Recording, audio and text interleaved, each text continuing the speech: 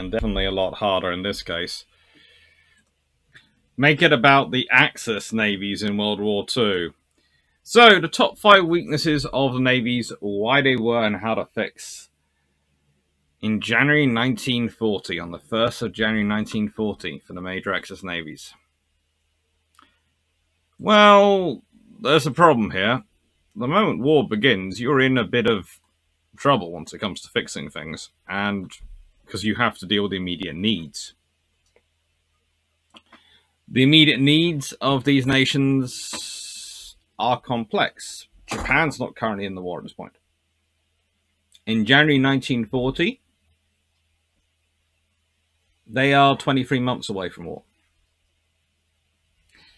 In January 1940, though, the Germans are involved, are fighting hard. The Italians are watching from the sidelines and seeing what's going to happen. The Germans have scored some victories. That's been rather cool for them. They have caused the British to lose ships, mostly thanks to their submarines. Which is something the British are not happy about, but the British did start off more to lose, but also ultimately more lessons to learn, because quite a lot of stuff they'd learnt at the interwar exercises had proved accurate, but also proved to be a little bit scenario-led. It's the trouble with having peacetime exercises and learning from them. You can learn a lot, but you don't always learn the right lessons, and you don't always learn the importance of the lessons. So you might view a lesson as being, well, that's you know, conditional, when it turns out to be universal once you actually get into a war. And a rule you thought would be universal turns out to be highly conditional, probably subjective, and perhaps completely and utterly wrong, depending on your perspective. So it's easy. Again, we have the requirement. What are these weaknesses in January 1940, and how can they fix them? So Japan. Japan hasn't even formed the Kido Battalion at this point. They are starting the 4th Naval Armament Supplement. They are building as rapidly as they can, and you can see this by the fact that in 1940, they match the US in terms of shipbuilding. And in 1941, they exceed the US in terms of shipbuilding. And for those who want to know where that information comes from, I suggest the book Kaigan is a very good read. However, and I say this with a lot of love in my heart, what are the Japanese building? One of the things, once you look at this sort of tonnage, is that looks a lot of tonnage, a lot is being built. But you also realize, hang on, if you can surge up to 180,000 tons, what have you been building? What has been taking up all your sucking all your life out of your shipbuilding prior to that? Well, they're massive. They're overwhelming. They're not Nagato here, which is pictured. They are Yamato and Musashi. When you realize that Japan in 1941, when war is looking likely, can go up to 180,000 tons of construction, and yet in the years previous to that, they're at 45, 40, 35, and 50, because they have 2 rather large battleships soaking everything up, you start to realize what they're dealing with. The US then even has some interesting times in 1940, because technically their tonnage goes down. Why? It's dealing with battleships, it's dealing with the various requests from the UK and other countries for fixing things. That has an impact on what they can build.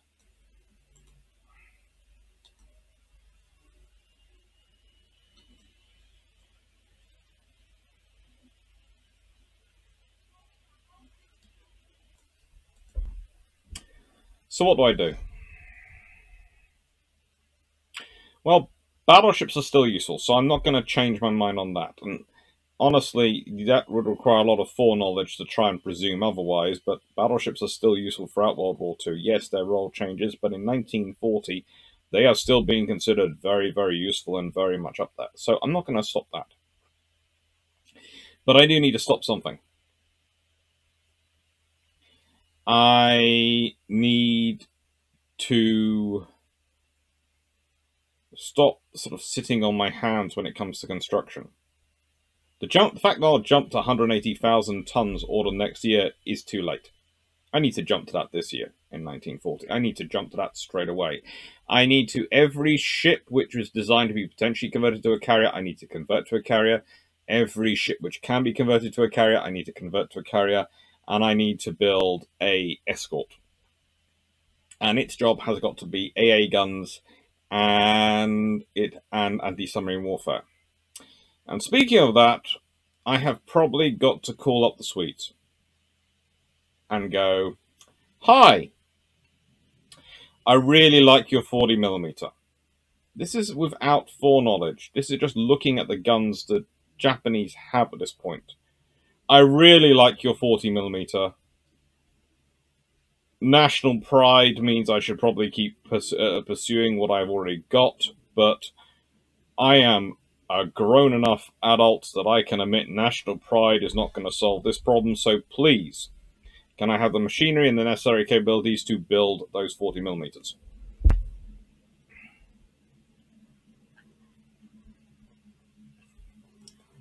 Why have I picked the Bofors over the pom-pom? Simple. Britain's at war at this point, and will probably not want to supply me with the capabilities to build it. Whereas the Swedes are very pragmatic and generous, and presume I will not be at war with them at any point, so will quite happily supply me with a lot of tools. Also, I'm no longer technically at war with the Soviet Union, so I can bring stuff overland through Russia. And they're not technically at war with Germany, they're technically allies, so that's actually quite a technically easy route to make it.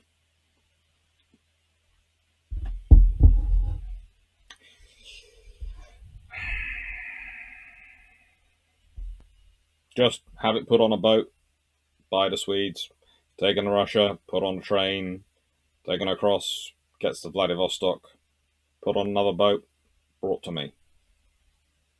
There you go, I've got the machinery.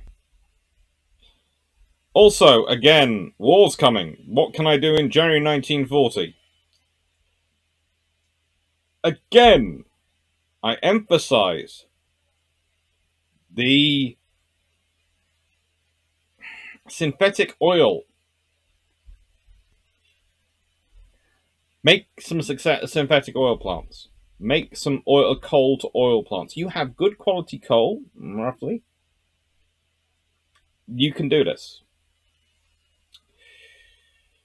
What else do I need to do? Infrastructure internally. This is not really a Navy thing, but it is a Navy thing, because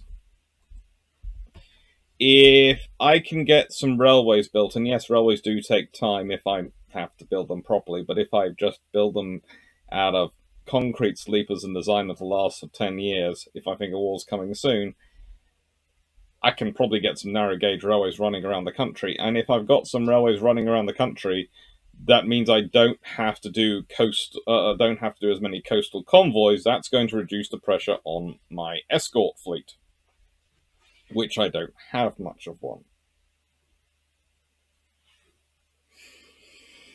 What else do I have to do? Build submarines. However many submarines I have, I can't have enough.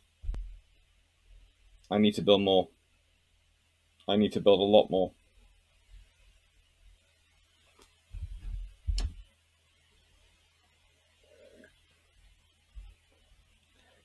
There is often, and I've done videos about this, an obsession with the Kantai-Kessen, the decisive battle doctrine. But there are far more doctrines than that, as I've discussed in that video, that affect Japanese procurement. And the idea of building basically conquering a defensive area and then attriting the Americans as they approach is a key strategy, a key part of the Kantai-Kessen strategy, i.e. before you have a decisive battle, first attrit the enemy. For that, I need submarines. And I can't have enough submarines.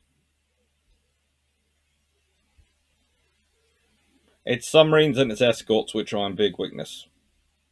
I'd love to have more of a merchant marine, but there's only so much I can build. There's only so much industry, and honestly, if I judge it right, I can probably get a decent escort out of some of my small to medium-sized yards, which I do have some of, rather than drawing from the major navy yards. Allowing the major navy yards to concentrate on the carrier conversions, on the submarine construction, and probably on trying to finish off another battleship, although I won't finish it off. It'll probably be turned into a carrier at some point, but that'll be next year's fun.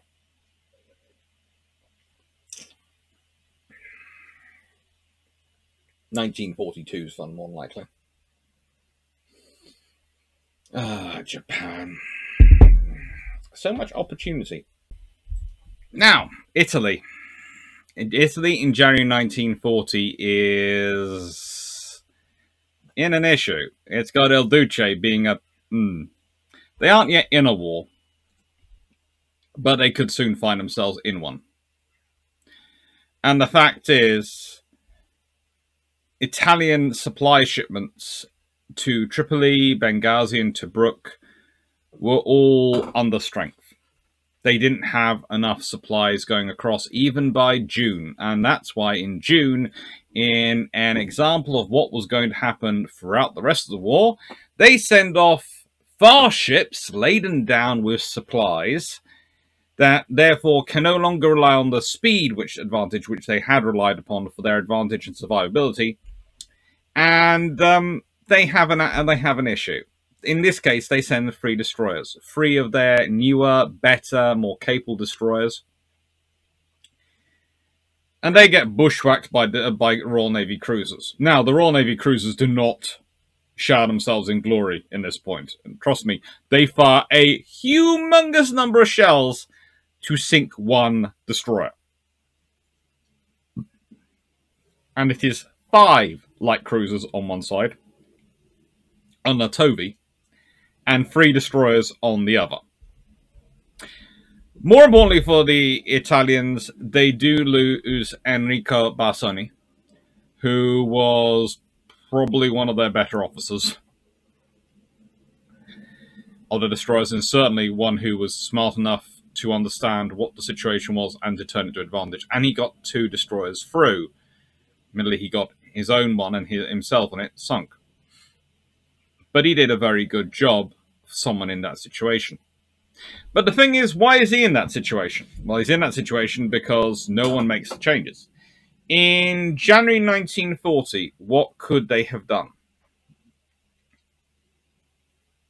Well, you can't lay a pipeline that's going to move, as these 3 ships are moving, a black shirt, or technically Militia Volontaria per la Susia Nationale, the anti-tank unit, to the Brook. You could make, possibly, a pipeline across the Mediterranean to deliver fuel, but let's be honest on that front,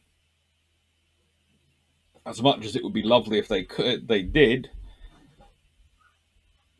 Operation Pluto, that was put in by the Allies to supply fuel to Normandy across the beaches, across the Channel, was incredibly complicated.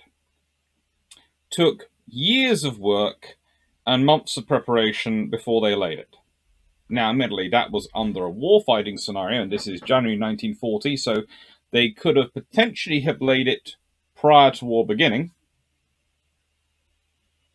It also might have been sensible to, I don't know, increase the number of telephone cables and telegram cables going across the Mediterranean.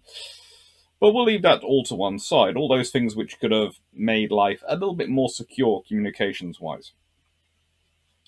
What can they really do in January 1940? They already are one of the densest concentrations of anti-aircraft firepower of any fleet in the world this time. So they can't really change that. There is not much in January 1940 they can do to change the stars. There really isn't. You'd want there to be. There deserves to be. That the Italian Navy is arguably a far more rounded, far better organisation than its German counterpart. And yet there's nothing much they can do. They could again start working on their quality control of their shells. That would be a big improvement. And they've got a couple of months. They could, push that through. Otherwise, realistically, what the Italians need to be doing is stockpiling fuel and stockpiling ammunition, which means they need to start buying a lot of it. As much as they can get from Romania, as much as they can get from anywhere else. They need to start stockpiling.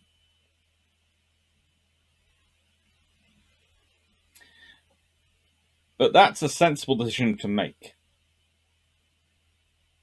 And the trouble is, the Italian government doesn't seem to be making sensible decisions.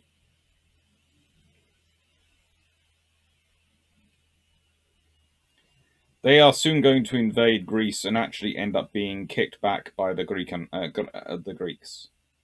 And it's going to be the Germans who are going to have to come in to save them. Mussolini, who a few years before this was possibly the most powerful man in Europe, or at least looked like it,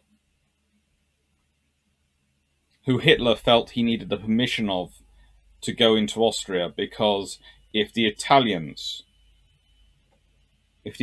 responded when he invaded Austria, he would be forced to withdraw because of their perceived military superiority. Actually, it would have been quite an interesting contest. I'd have probably watched two forces which were equally bad at that point, flagrantly flagging around, but no. There just isn't much the Regia Marina can do to fix their problems. Kriegsmarine. January 1940. They're riding high. They are riding so high. They sunk a battleship. They sunk an aircraft carrier. They've done a sojourn into the world, and they feel good. They've also lost one of their Deutschland class, but overall, they can claim it did well. It tied up a huge amount of British and French assets,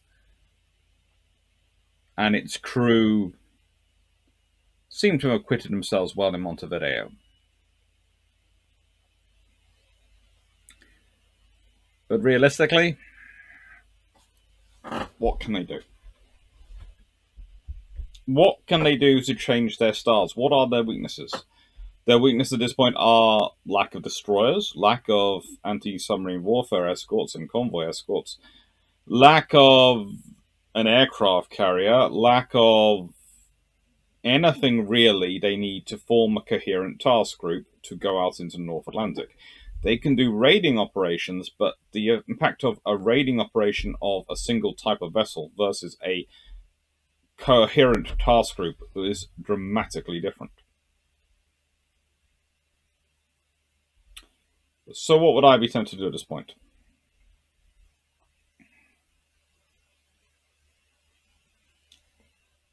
I can't fix my light cruisers. They are my big Achilles heel. If I could have decent capability in terms of light cruisers, I could get a lot more out of my operations. I can't really make my heavy cruisers more efficient. I can rename Deutschland, because if she gets sunk, that will be problematic. So she'll become Lutzow, as she did in real life. But honestly, there is a limit to what I can do. My major weakness, and something I can still perhaps do something about, is fuel. But there's a limitation again to what I can do for that. There's a phony war going on at the moment. And I'm in it. I need to ramp up torpedo production, E-boat, or as the Germans call them, Schnellboot. Because if I'm realistic, I do not have enough forces and I'm not going to get enough support to engage the British in a conventional naval battle in the North Sea. I can't do that. So, I need long-range torpedo boats that can help me break out into the North Atlantic if I'm going to be able to do surface radar. And I need to pose surface radar threat for a very simple reason. Okay, I don't necessarily need to always do it, but I need to pose the threat. So the Allies always have to prepare to counter that threat, which ties down their forces. Because if I let any one of my threats, submarines, surface radars, or anything, become a one-dimensional threat, so that all the enemy has to worry about is surface radars, well then you would suddenly see a large number of vessels which were basically torpedo carriers. They'd be small ships loaded with festooned with torpedoes. If all my attacks are from the air, they'll be small ships festooned with AA guns. If all my attacks are submarines, they'll just be carrying depth charges and nothing else. So ultimately, I need to try and keep up the multi-dimension threat. And if I'm going to maintain that, I need to make the multi-dimension threat look viable. I cannot rapidly build destroyers. I don't have the industry or infrastructure to be able to do that. So, what's the next thing down? I can build torpedo boats. Now, I can theoretically build quite a lot of those if I'm prepared to build them at a level at which they are expendable. Which is terrible to think about. Again, no one likes to expend crew and brave people, but again, if I build them at a level at which I can put relatively junior officers and relatively barely trained crews in them, so that I can use swarms of them to get my larger surface combatants to sea and out to the sea, that's useful. And that's really what I need to think about them with. Again, imagine Denmark Straits, but there's a horde of torpedo boats there from the Germans. The British probably lose not just Hood, but Prince of Wales. And maybe some cruisers. But also the British would be forced to react to that. So the British would not be able to send a battleship of any kind, and not a battle cruiser either, or any sort of thing out, without having a destroyer escort, which would put a strain on their destroyers. So if I let my threat become singular focused, but yes, I've had great success with my submarines, but if I focus my threat my operations just on producing submarines, I actually make the British job easier. And my main advantage that I can give Germany, and I can give my nation if I am the commander of the German Navy at this point, is complicating the life of the British. It's making their job as complicated as possible. I don't actually have to deliver on any of these threats, because I'm going to slow down the flow of trade by making them former convoys to begin with. So any threat makes them former convoys. Then if those convoys have to be protected against submarines, that's going to require one thing from their ships. If they have to be protected against air attacks, that's another thing. But remember, I am the Navy, so I don't have control of the Condors and the production of aircraft. They are under control of Luftwaffe, so that is not in my purview. I don't have a... If I can have an aircraft carrier, that's suddenly going to cause trouble and cause them to start thinking about air defense for their convoys from that perspective.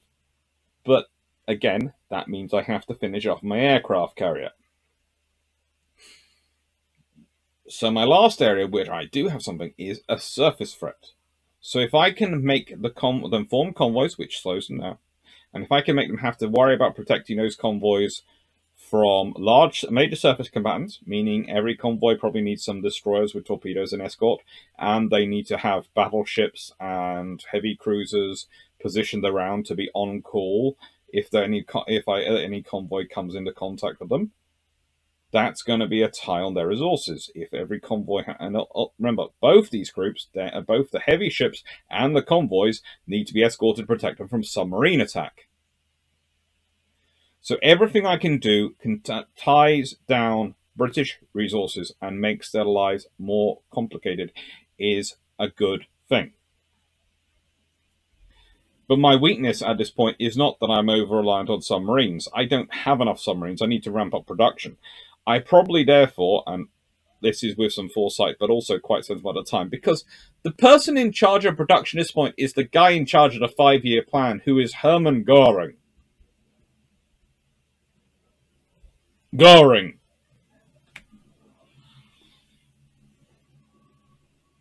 If there is any earthly way to get production of naval capabilities away from him, I should be doing that. There is no doubt in my mind that that is, without a doubt, the most sensible solution I can make at any point to accelerate production. Because I cannot do anything if I don't have the actual units to do it with. And that's about it, really. But on the aircraft carrier front, here is the Graf Zeppelin. Okay? This is a form I can tolerate looking at it. Because, let's be honest, once you get into the deck plan and the hangar plan and the various other ideas, you go into the most convoluted, complicated ship you can possibly imagine building for an aircraft carrier. Yes, it is the perfect solution. Yes, it provides you with the ultimately perfect solution. You are able to focus your aircraft on what they need to do perfectly. You are not going to have any aircraft damaged in a storm by them moving across. You're not going to have to worry about chocking them down and everything. You can organize everything in a perfect fashion. It's amazing. It's also absolutely terrible. It's overly complicated, and it makes your ship overly complicated to build. Yes, it is a better solution than tying aircraft down, but not by enough to justify its cost. It's 1,000 times more complicated than tying aircraft down for only a 10% margin of superiority, if that.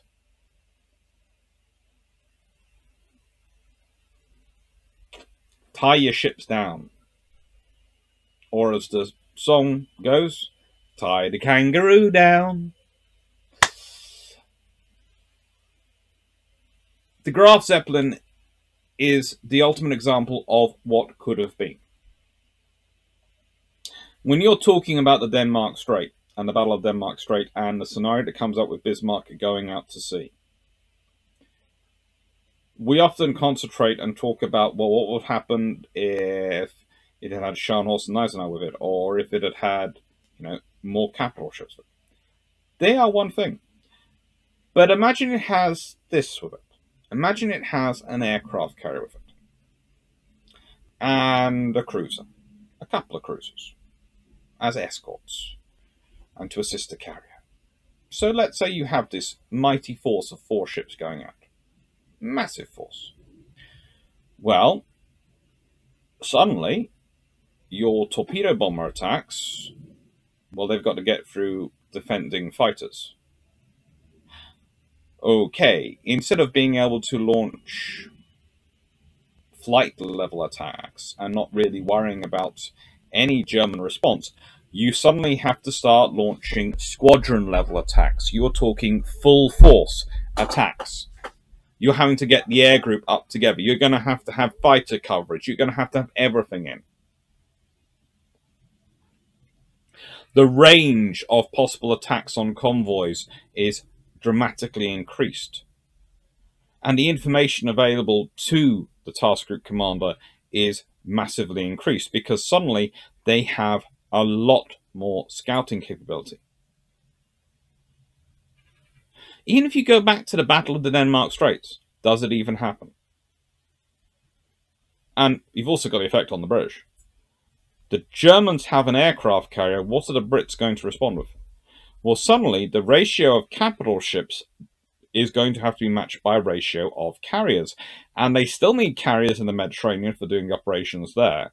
And they need carriers for other operations around the world. The British will be having to panic build carriers like no tomorrow, which is going to make a strain on their industry. It's probably going to affect their cruiser production. It's probably going to affect their destroyer production. It's probably going to affect everything else. So you get this one vessel working. You get this one vessel working. You can cause more disruption, more pain, more trouble for Britain than any other combination. Doesn't even have to work that well. It just has to work.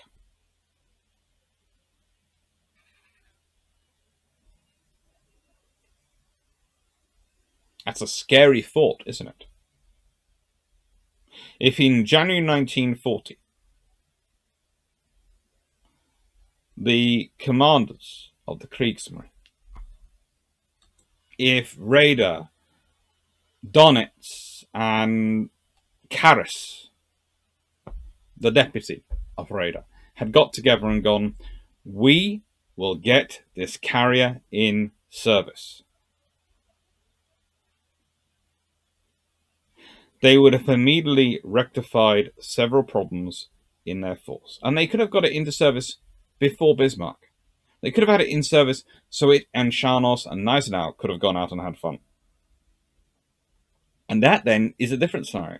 Because do you need cruisers if you've got both Scharnhorst and Gneisenau with you?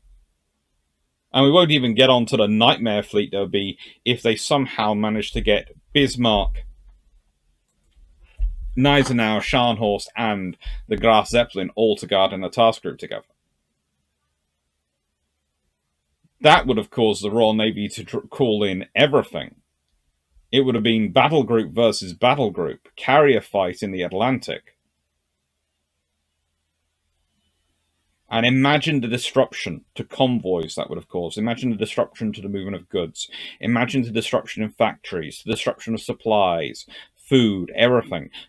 This is before you even get onto sinking something. This is the point I'm making. Before you get even onto sinking anything, the disruption this ship could have caused just by appearing in North Atlantic as part of a German task group would have been immense. Convoys would have been rerouted south. Maybe convoys would be stopped sailing altogether.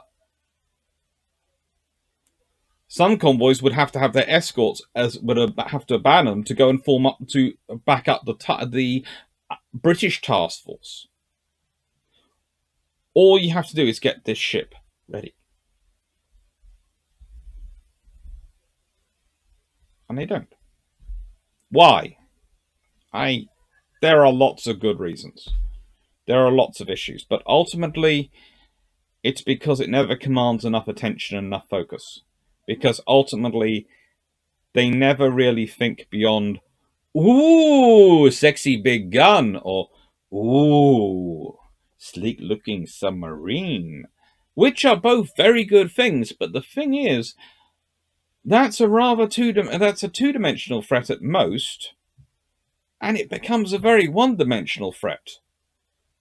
And you actually make the Battle Atlantic a lot easier for the Allies when you start to cut down your threat. Yes, the Type 21, etc., all these things would have been excellent boats when they got into service. They would have been absolutely deadly. But they would have still only been a one-dimensional threat. It would have been submarines. We need to deal with the submarine threat. How would the Allies have dealt with that? Probably short-term increased convoy escorts and the escorts pinging away like mad all the time. Would it have been 100% perfect? No. Would it have been enough? Probably. Probably. Because by the time they get into service, there are already a lot of supplies throwing across. And a lot of escorts in service.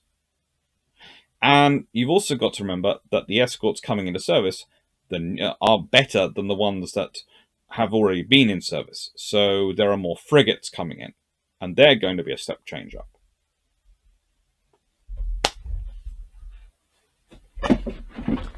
But again, you have made the threat one-dimensional.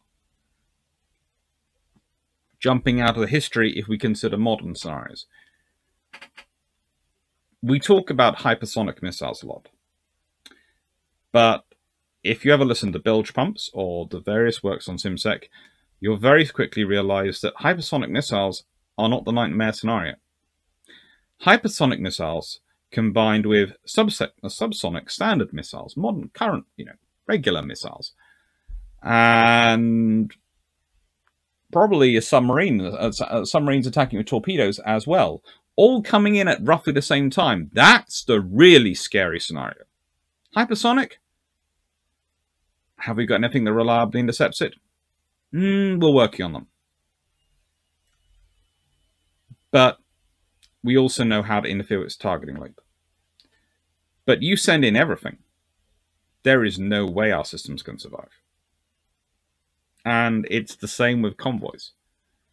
And it's the same, if you are just attacking with one dimension at a time, then you can focus on orienting your forces. You can adapt. You can overcome that much easier.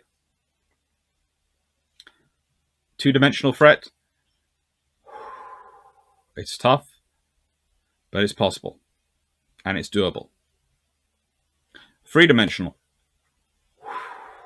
That's a lot more problematic. You can still do it, but it's going to require a lot more forces from you. If we consider again, in World War II, the Germans don't have ever field carrier. What does this mean? Well, it means that the Royal Navy gets to deploy a carrier to the Pacific, long before the British Pacific Fleet turns up. The whole saga of the USS Robin scenario. What does the USS Robin do? It backs up the US forces in the Pacific. But if Germany had had an aircraft carrier, there is no way Britain would have been able to deploy a carrier, because they would have had to be concentrating on having those carriers for the home fleet, for dealing with any German movements to sea with their carriers and interfering in those convoys, those vital, life-saving, war effort preserving convoys. Biggest change that never was.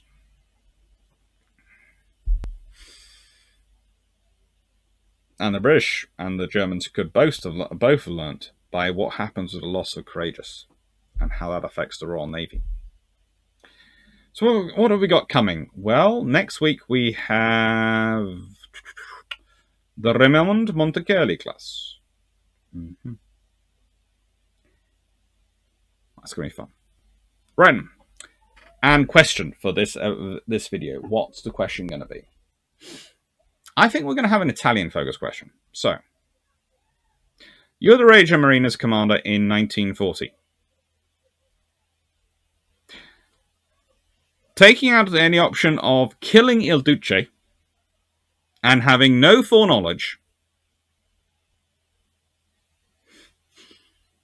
where do you look for providing escort numbers for any future war? Presuming that you are going to be dragged in by Il Duce into a war, you are going to have to try and solve the problem of supplies going to North Africa, but also of your own fleet movements. You need escorts. How are you going to do it? And what do you think they should have done? Thank you very much for watching. Hope you enjoyed. Take care. Ooh, that's only covered a bit.